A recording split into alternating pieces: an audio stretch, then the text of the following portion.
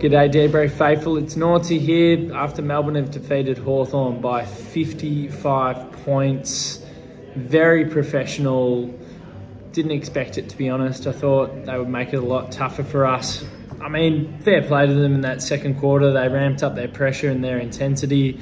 They went with us for as long as they could, and then in the end class prevailed and it was a great win. I mean, May and Lever being down for a half a footy and to come out and effectively win by 10 goals was unbelievable.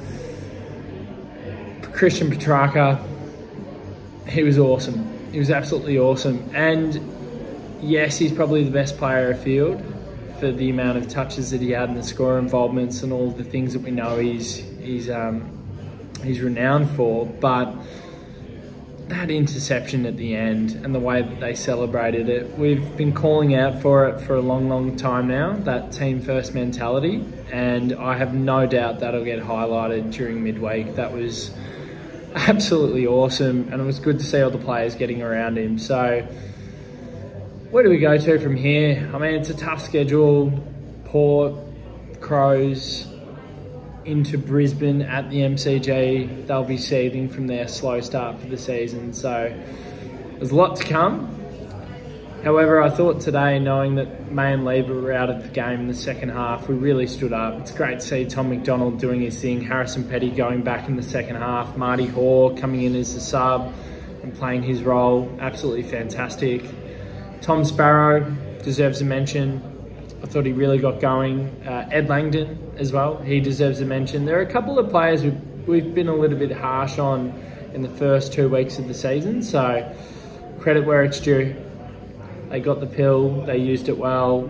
They're really good in the contest, both of those players, putting their body on the line, so fair play to both of them.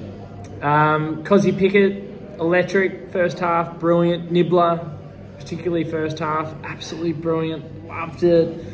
Hawks players targeting Clary, absolute dogs, but enjoyed seeing our players get around Clary and protect him in the end. Who else? Caleb Windsor.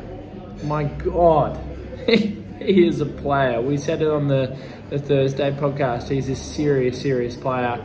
I can't wait to see him play 250, 300 games for this football club. He's absolute class. Blake Howes, another one that just popped into my mind.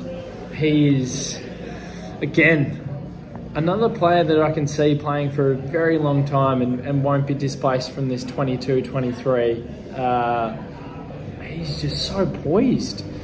Doesn't rush it. And then I think we have to give a big shout out to Fritter. So Fritter, limited opportunities again, but he finds a way. He kicks 5, could have had 6, could have had 7.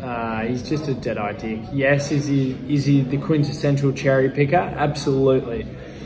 But he just knows where the goals are. So, look, there are many other facets of that game that we need to work through over the coming days. We'll have the player ratings tomorrow, the review show tomorrow night with myself and Kados. Scotty Hawthorn might drop in, depends on how he's going after the F1 tomorrow. But all in all, just very happy, very pleased.